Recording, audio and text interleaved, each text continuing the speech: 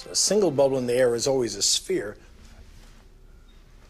But if they touch each other, they can save material for both of them by sharing a common wall.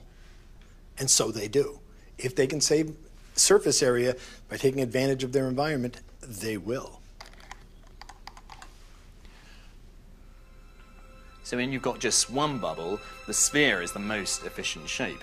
But as we add more bubbles, we see the geometry changing. So in this case, we've got 4 bubbles, and you can see them meeting at a point. But put a shape in the middle, we don't get a spherical bubble.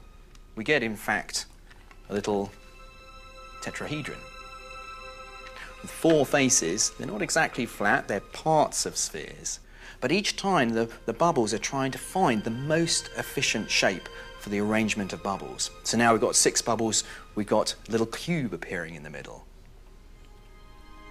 This is nature's laws at work. The universe is always trying to find the most efficient solution it can.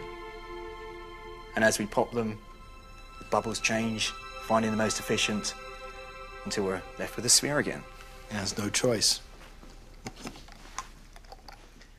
But what's most remarkable is that those solutions are so often neat geometric shapes. Wow, that's a dodecahedron. That's fantastic. And they're almost perfect pentagons, aren't they? That's really surprising. They're not bulging really very much at all. That's right. That's right. So 12 bubbles around make 12 faces, and the most economical shape that they can make, the lowest energy, is the dodecahedron in the middle. Yeah.